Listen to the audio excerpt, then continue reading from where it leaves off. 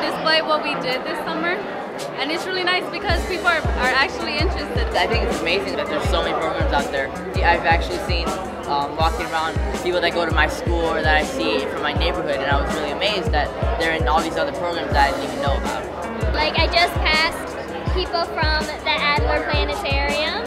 We got people from the Field Museum, and we've got people that are doing yoga. We turn up for the best, we turn up for the beauty, we turn up for the blessed, because we are yours truly. It is a big party. It's everybody's doing something. Everybody's making something.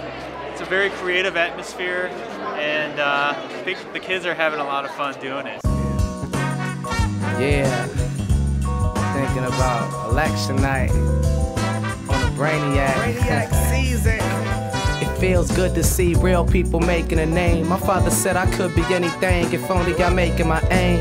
In the past, my pops had to say it in vain, but through the president, my people know what they could attain. I was told to stay in my lane, but now I'm feeling like Mike in the last minute. I'm playing my game. Guess me and my neighbor the same. A young Hyde Park native racing the rain to make it to fame. As a courtesy. Now that it's over, I will extend what I've learned to the furthest and use them in school and in life.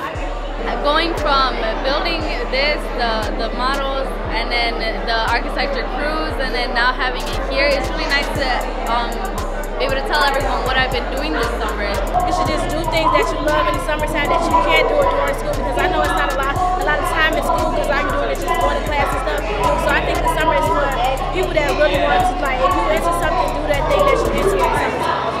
We've connected all the subjects we learned in school, science, technology, engineering, math, into one awesome program plus all the other programs. So we've learned, it helps us not to forget what we learned over the summer so we go back to school next week.